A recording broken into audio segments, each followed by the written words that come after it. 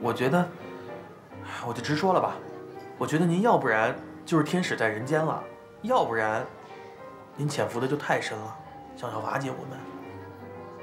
好，你直我也直，我当然不是什么天使。那您这么帮我们，到底什么目的啊？老大 ，PK 赛结果已经出来了，许诺他们以超过1倍的业绩完胜。你出手了？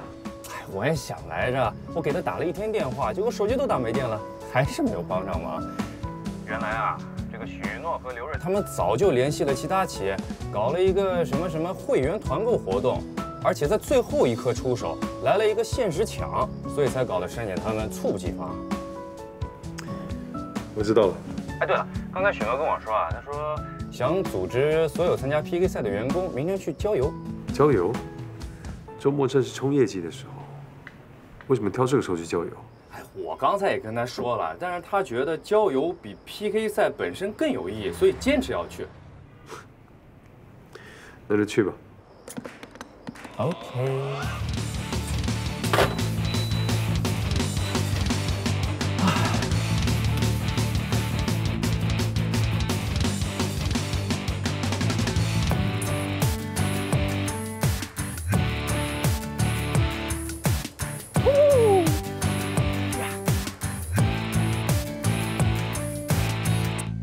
我知道所有的老人儿都拧成一股劲儿反对我。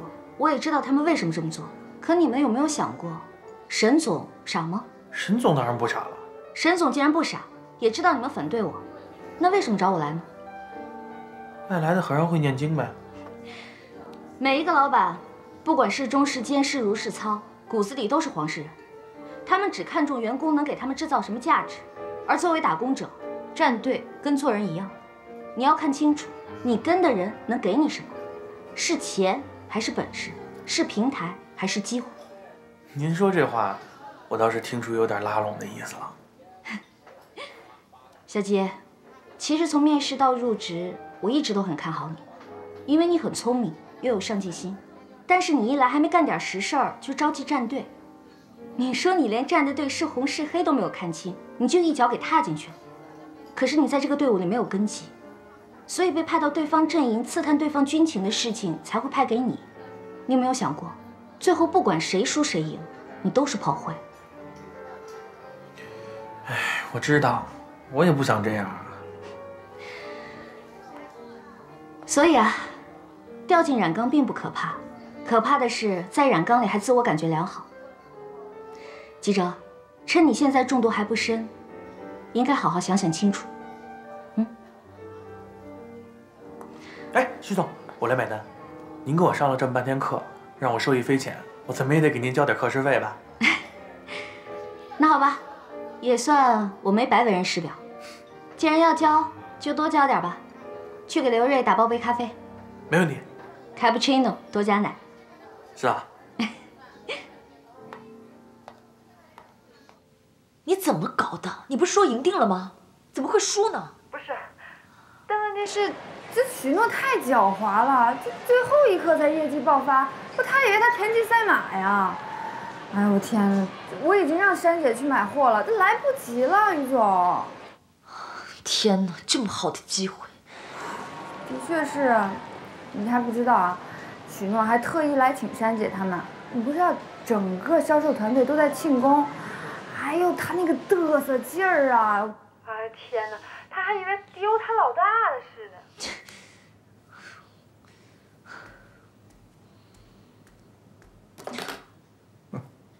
怎么回事啊？公司有个讨厌的女的，处处跟我作对，抢我业绩，抢我的事业，接下来抢我男朋友了。哎，不会的吧？志泽不是说还想着那个前女友叫小雨的吗？哦，妈妈说错了，妈妈说错了。妈，男人的话你也信啊？小雨全都是借口。 我问你，哪天你死了，爸会为你守身如玉吗？哎，你这孩子，你怎么说话呢？你自己遇到问题了，拿我们撒气，真是。别这么凶，女儿。那你心情不痛快，不跟我这个妈撒气，跟谁撒气啊？都是你惯的。曼妮，是你的呀，不用争；不是你的，争也没用。与其跟那个不爱你的男人拉拉扯扯的，在这瞎耽误功夫，还不如把你的心思多放在工作上。别忘了，公司你还有25%的股份呢。谁稀罕那25%的股份啊？我不缺钱，我缺爱，我缺爱。你这孩子，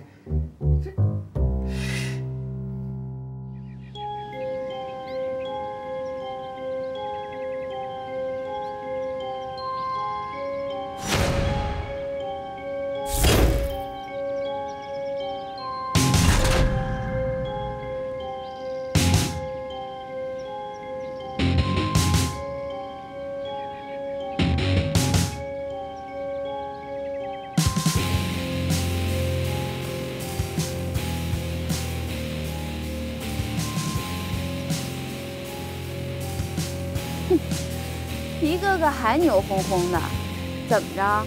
不服啊？不服，1万个不服。靠野路子取胜的有什么了不起的？不服？那再比比啊！行啊，谁怕谁呀？各位，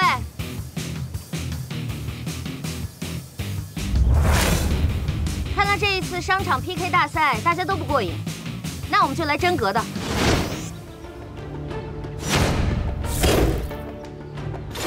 说规则吧。游戏规则很简单，分为攻守双方。红旗插在守方的阵地上，攻方可以通过任何的战术去夺取红旗，并安全的返回自己的阵营。在这期间，任何一方中了彩蛋就算是阵亡。阵亡后要双手举过头顶，自动离开阵地。第一局，珊姐队防守，刘瑞带队进攻。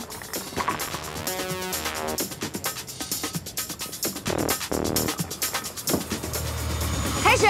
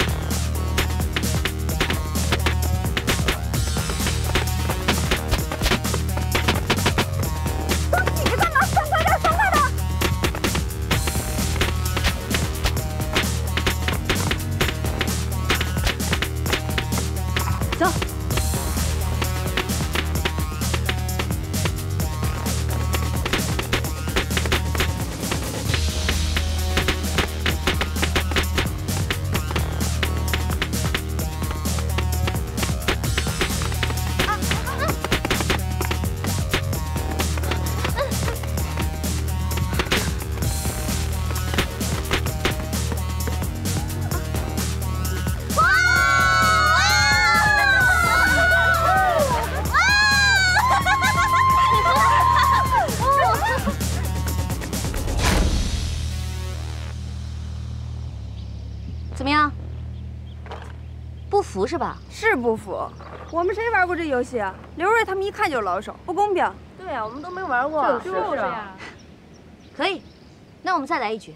这一次更换组合，港汇恒隆混搭。你少在那瞎指挥，看着我们打来打去有意思吗？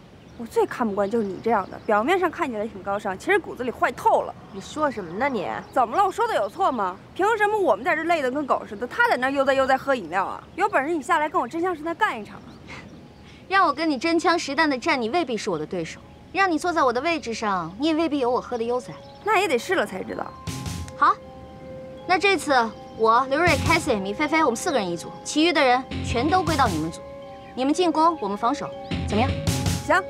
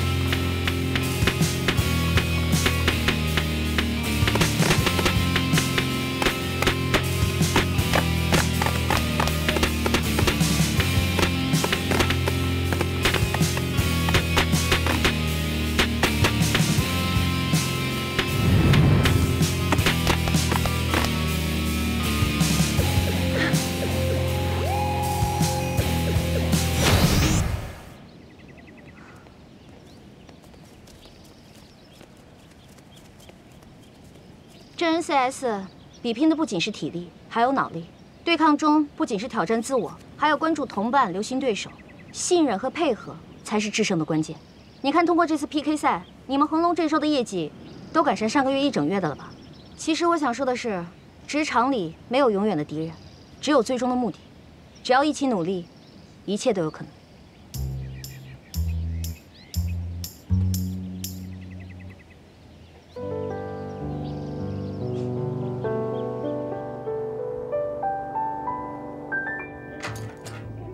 我回来了。怎么就你一个人啊？我爸妈呢？啊，姥姥姥爷串门去了。哎，给你留饭了，你吃饭了吗？吃不动。哎呀，要不你喂我吃？哎呀，要想有人喂你啊，赶紧去找个男朋友，别天天盯着你那个冰山莱克单相思。哎呦，你能不能行啊？你姥姥好不容易不在，你能不能让我耳根子稍微清静一点？对了，小姨啊，你记不记得你答应过我的，我去给你当卧底，你就满足我的一个小愿望。你还好意思说？我先不说你那任务完成的怎么样，我是让你去当卧底，谁让你化妆去的？你才多大呀？这画出来跟个大熊猫似的。 人家这可是为你牺牲嘛，你还埋怨我，还能不能当绝世好闺蜜、许家姐妹花？再没大没小，你信不信我把你化大浓妆的照片发给你爸妈看？我爸我妈在非洲拍狮子和马呢，那个掩护妆化的比我浓多了，都跟当地原住民差不多。要不要我把照片给你看看？小姨，你可不能出尔反尔啊！你怎么说都是迪欧的总监。 你要是说话不算数，那下面员工怎么信你啊？再说了，我那个小愿望一点都不过分，我真的是脱不开身，所以才求你的。行行行，说来听听。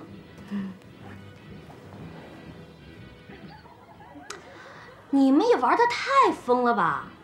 不就是个 cosplay 吗？弄个假的得了，犯得着用真的吗？假的多没气场啊！小姨，你一定给我弄到，我急着用。 真会使唤人啊！去，给我倒杯热水去。哎，好嘞。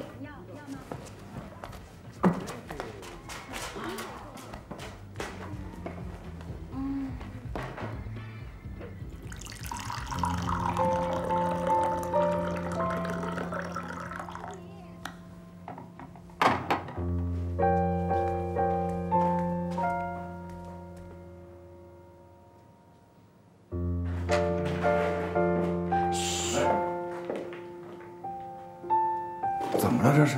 倒杯水的功夫，他就睡着了，估计太累了吧。这孩子工作起来太拼命了，你说这性格随谁了？这肯定不随我。哎呀，你别说了，安静点儿，让他好好睡会儿吧。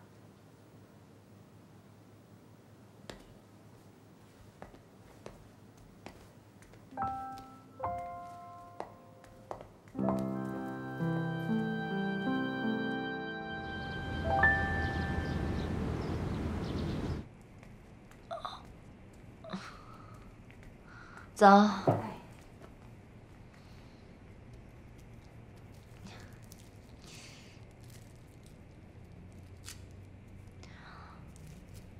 大早晨的敷什么面膜啊？你不知道，女人过了30岁，每天都得敷面膜。发夹。撕开了都。吃饭。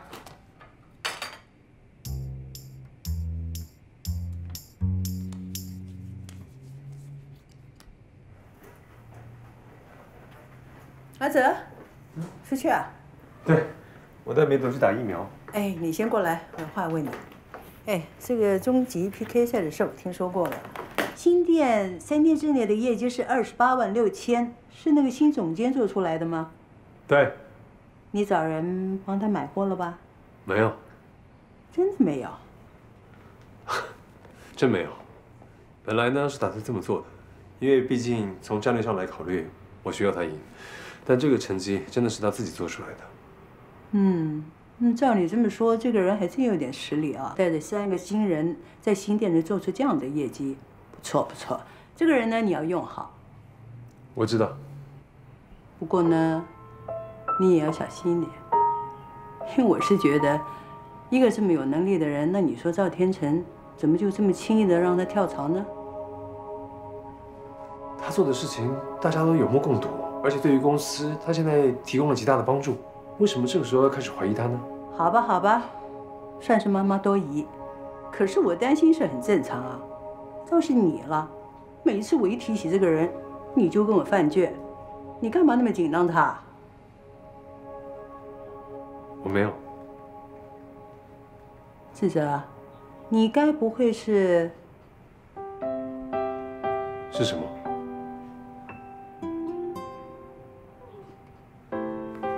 妈，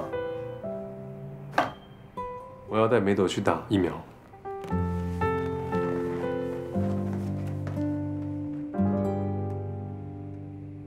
曼妮啊，曼妮，你要抓紧啦！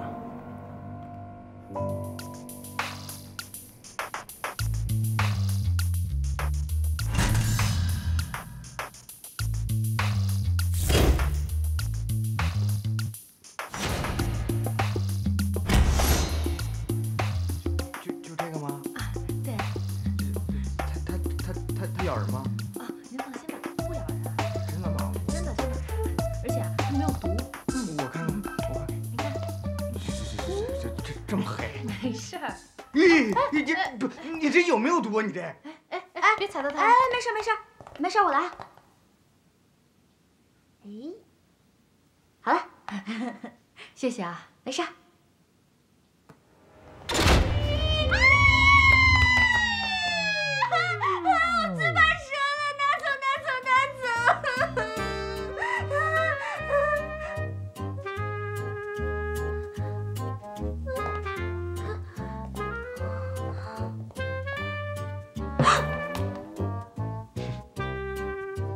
我以为你天不怕地不怕呢。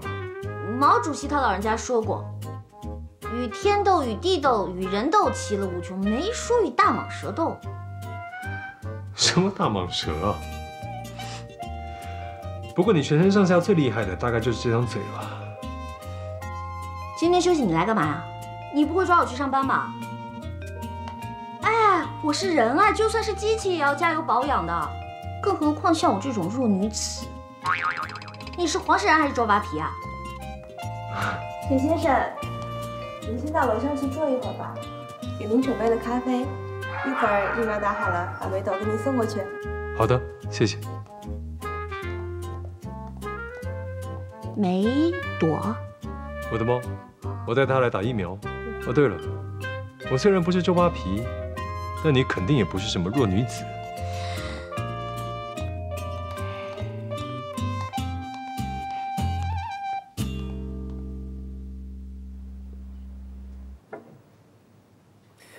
哎，你刚刚抓的那只蜘蛛叫巴拿马黄金，算是宠物蜘蛛里面毒性比较高的。万一你被咬到一口，你就得来找我来休年假了。宠物蜘蛛不是都没毒吗？真是不知者无畏。以后不确定的东西，千万别瞎上手。你要干嘛？估计还有点残留啊，不能浪费了。我要试一试，到底是它毒还是你的嘴毒。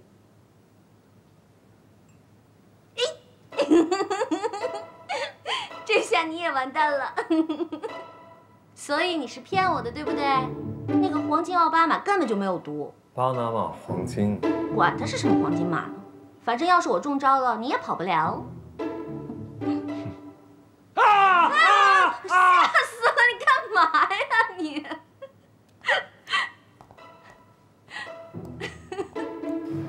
沈先生，都弄好了，你再坐一会儿，给你挑些玩具给您带上。好呀，谢谢。小梅朵，好可爱啊！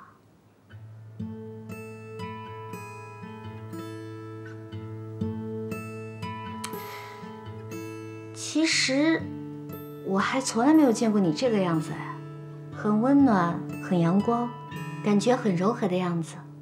为什么平时都是冷冰冰的板着脸，让人觉得很难亲近啊。对了，这次香港 PK 的事情你处理得很好，想要什么奖励？啊，还是要聊工作了，对吗？不用了，这本来就是我应该做的。还是要，毕竟你来到迪欧之后，对公司对我帮助都很大。想要什么？不用你提醒我，我也很清楚你我的身份关系。我知道你是我的老板，我只是你的员工，你放心，我不会僭越的。我没有这个意思。你这个人真的是很不会聊天，本来挺开心的，破坏气氛。好吧，那我们聊点开心的事情。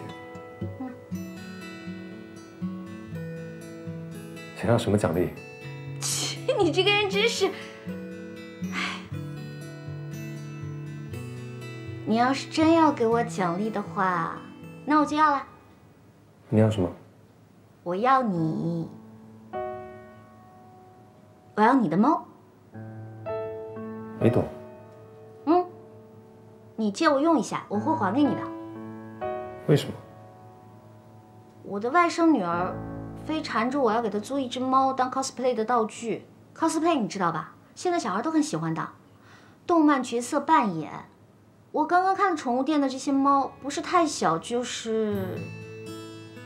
反正没有梅德可爱有灵性。你就借我一下呗，3天，我保证还给你。哎，你放心啊，我会好好对它的。但凡它掉一根毛呢，我下辈子还给你当员工。你是有多想当我员工啊？我只是打个比方而已。嘿嘿嘿，好不好嘛？借我一下。梅德，哎，你看他喜欢我哎。你放心，我会像对我老板一样对他好的。你会像对老板一样？你不把他弄死才怪呢。许先生，中午好了。谢谢。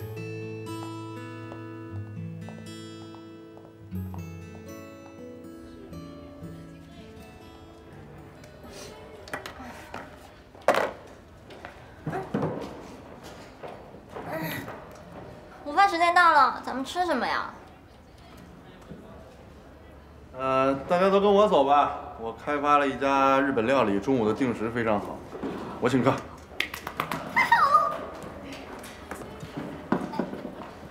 好了，别臭美。走啊，一块儿啊。我不去了，你们去吧，我带了饭。哦，那行，那我去了。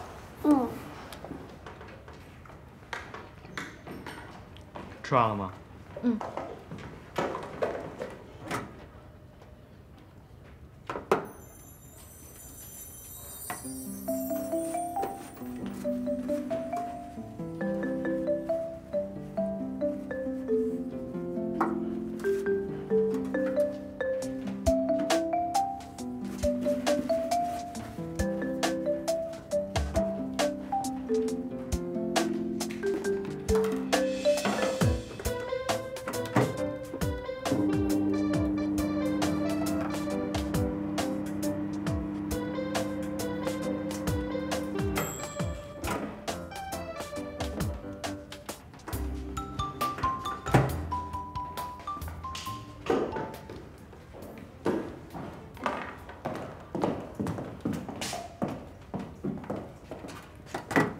耶，你说奇怪不奇怪？我明明带了满满一盒子墨斗鱼，这热完就剩下半盒子了。谁这么没品啊？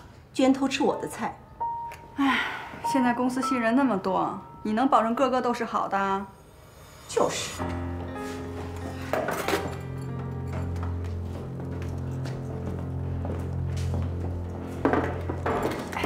我估计啊，就是那个小曲。刚才我来的时候。就看他特不自然，赶紧溜了。肯定是他，就是他。吃饭。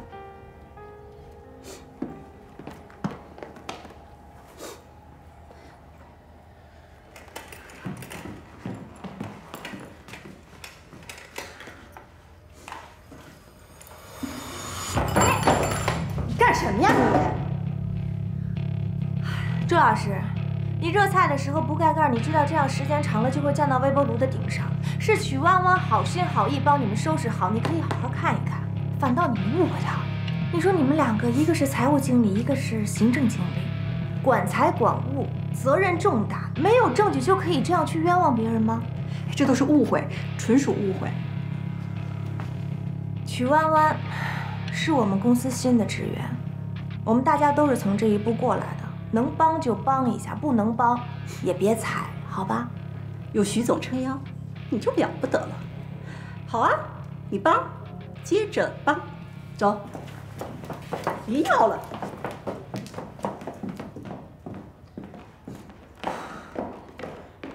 蕾蕾姐姐，谢谢你，为了我还得罪他们了。哎呀，没什么得罪不得罪的，别往心里去啊，甭管他们。完了，我要找他报销了！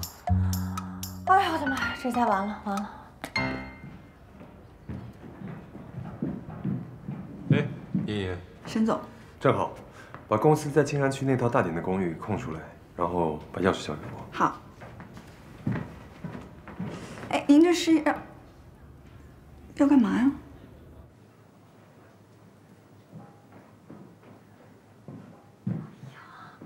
完了！我闯祸了！得罪了财务经理朱娟老师吧？你怎么知道？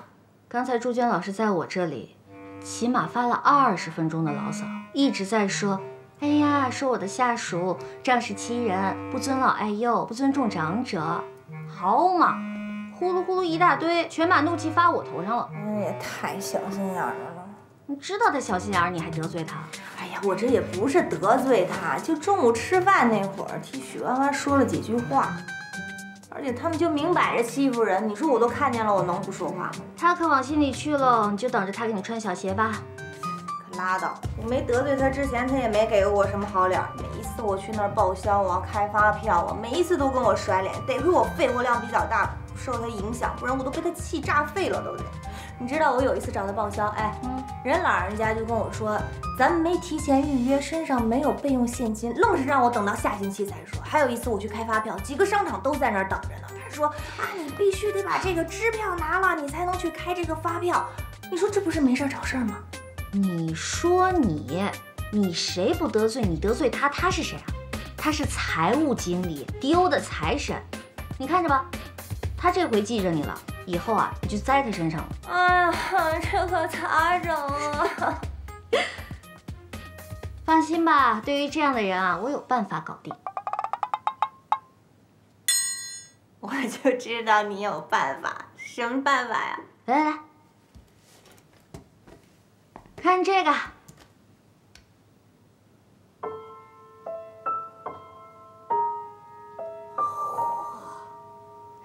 也就是说，以后销售部收不回来的这个钱都交给财务部了。当初他们将了我一军，现在我已经把上海的销售做起来了，也该是我行动的时候了。这不是行动，这是袭击珍珠港。你也知道销售部的问题有多严重，货放出去了，款收不回来，再大的企业也撑不住啊。高人，对待他们这种人，利益才是最重要的。肉一疼，心就疼，心一疼，清醒。哎呀，但愿吧。哎呀，这时候我是又想感慨一下了。你说咱那会儿在蓝镇的时候，在老赵那儿啊，老赵这人吧，怎么讲？虽然是挺固执、挺武断的，但是不管怎么样，蓝镇那会儿真没有这么多事儿，你说是不是？那沈总吧，人是真是挺好的，就是这内部事儿实在是太多太乱了。哎呀，我现在真是不知道这两个人到底哪个才是最称职的老板。沈总也有他的苦衷，你想啊，他这么要强的一个人，公司成了这样，他能不着急吗？再说他上头还有个老妈管着，事事都要经过他的同意，都要为他考虑。哎呀，算了，公司的事情越是多，就越给我们历练和成长的机会，也算是个好事吧。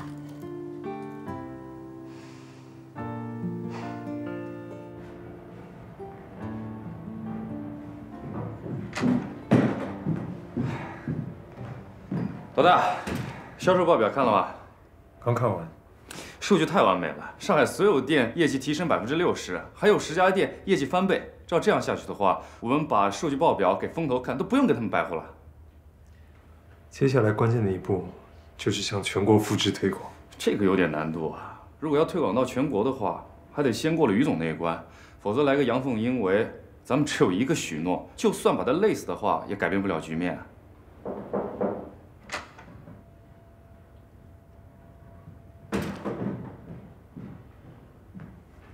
沈总，许诺叫李楠和朱娟在第3会议室开会，也想请您参与一下。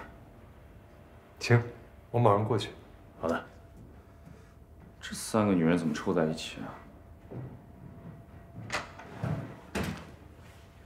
走啊！又开会，准没好事。我不去。扣你薪水。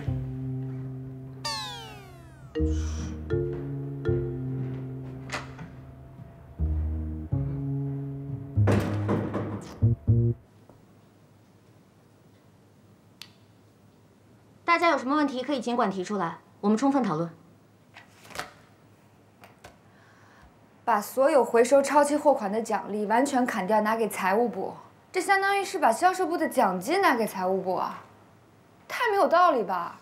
清账本来就不是财务部的本职工作，财务部的同事们一直在承担这份额外的工作，自然是要拿奖励的。从公司成立至今，催收超期货款的工作一直是财务部在做，这是他们的本职工作。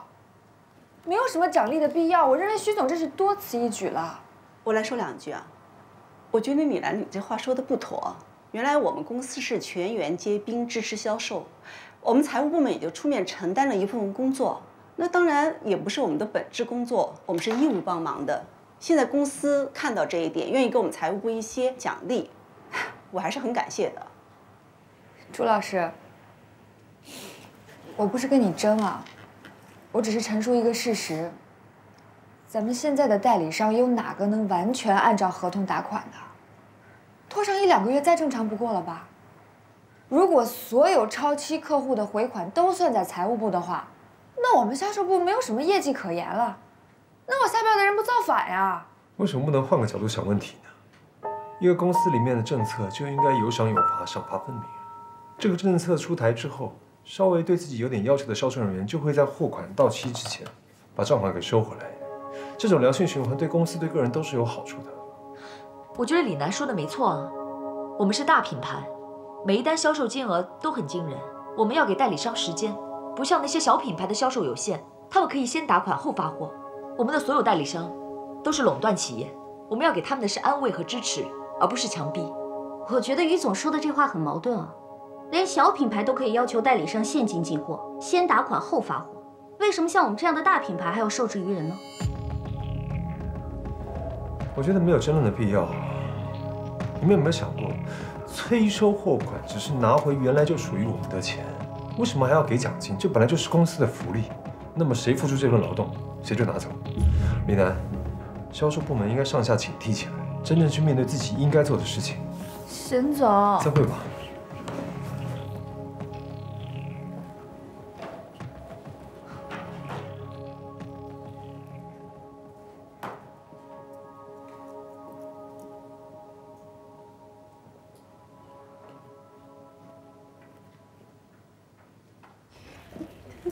朱老师，看来你今天挺高兴啊。对啊，看来这改革不应全是坏事儿，这次这个政策不就改得蛮好的？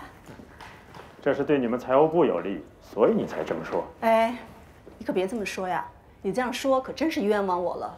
我可不是那种贪图蝇头小利的人，这个政策再怎么说也是推动大家赶紧催款，这钱可是打往公司账户的，想着对大局好，我才支持的。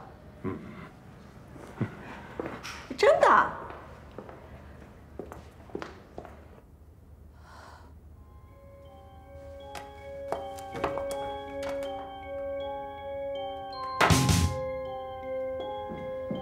许诺，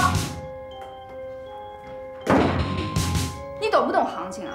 这是从代理商那要钱，不是从我兜里往外掏。人家之所以要账期，人家要拖欠，人家也需要时间去周转，这是业内潜规则，你不知道吗？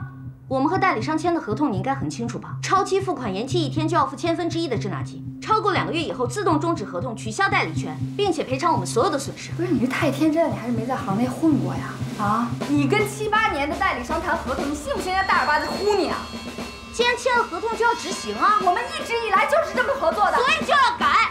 而且我告诉你，这只是一个开始。你怎么那么厉害啊？就得听你的是吧？你老大呀！我是销售主管，你就得听我的，而且改变必须从今天开始执行。有完没完呀？我告诉你，说话就说话，别说我妈啊！我说你要怎么了？我打死你还！找是吧？放开我！我起来住手！刘瑞，放开他！放开他！太欺负人了！2个主管打1个人，干什么呢？这是抓到腿上都是一道血痕一道血痕的。够了，这就是你们身为员工的表率。沈总，您也看到了，是谁在这欺负人，还在这恶人先告状？少说2句吧，事情闹得还不够大是吗？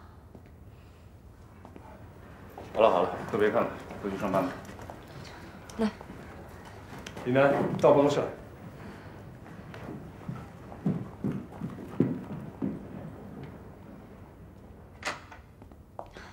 沈总，李楠不是有心的，你不要怪他了。你就怪着他们吧，这些人平常工作不努力，办事情不认真，我都由着他们了。现在他都动手打人了，你还宠着他们，那谁知道以后会发生什么事情呢？是，都是我的错，那你都怪我，不要怪李楠，好不好？他都动手打许诺了，你还帮他说话呀？许诺，又是许诺。那哪天我欺负许诺了，你是不是也把我开了？你在说什么呀？能不能就事论事？还有啊，为什么提到许诺你就这么着急？你为什么要跟他过不去呢？那是因为你啊，你老心疼他被人家欺负。想当年我在外面帮你冲锋陷阵的时候，帮你跟那些男的喝得烂醉的时候，你怎么不心疼我啊？我没有照顾过你，我没有保护你吗？再说了，那些事情跟这件事一样吗？怎么不一样啊？就因为人不一样，就因为许诺，你就要拿我的人开刀是不是？你在说什么呀？李楠做错事情了，就应该接受惩罚。沈志泽，我告诉你啊，如果你要开除李楠，我也不干，我忍你也忍够了。就因为许诺比我年轻，比我漂亮，我单恋，我单相思，我就应该忍受这一切吗？你到底知不知道你在说什么？这是公司。你先离开，我跟李楠单独谈。不要让我恨你。